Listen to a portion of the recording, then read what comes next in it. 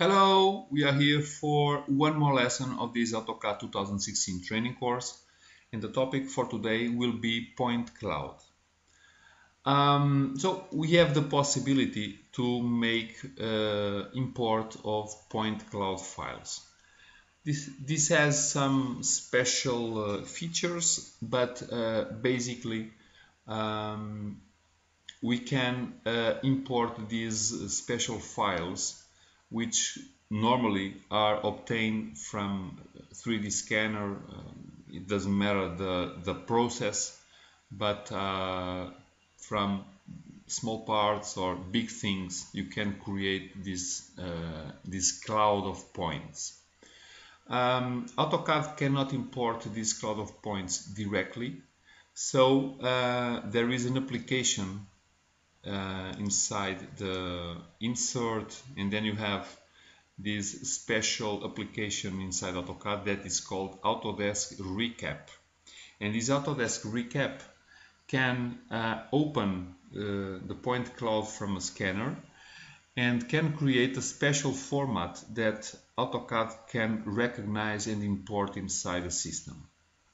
If you click here, it will open this application. I have it already open because it takes a little time in my computer. So this is the look of this application when you click here. And I have one example that comes with AutoCAD already open. So this is a point cloud. As you can see, a lot of points. And you can make some things here. For example, we can see what was done to create this point cloud. We can measure distances, for example, between points.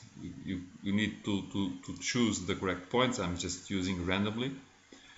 And we can make a couple things like putting more points or less points. Okay. I will leave this as a standard option, even because I have already a file created from this system.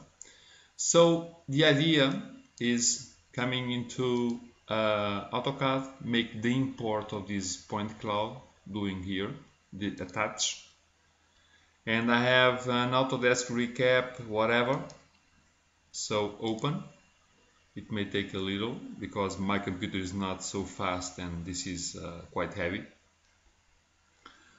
And the idea, okay, I can import this, okay.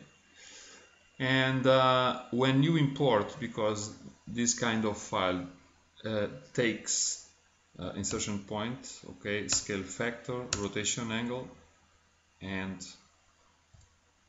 okay. As I was saying, this kind of file takes a lot of resources from your system. So the idea now that you have this is to create entities, clicking in points and creating your geometry. Okay. Even so, we can take care a little about this information, and you can, for example, reduce the size and the density of points that you've imported. You can do that in Recap, or you can do this here directly in AutoCAD. We have, I'll try to show you because my computer is not so fast with this heavy information. We have a variable that is called point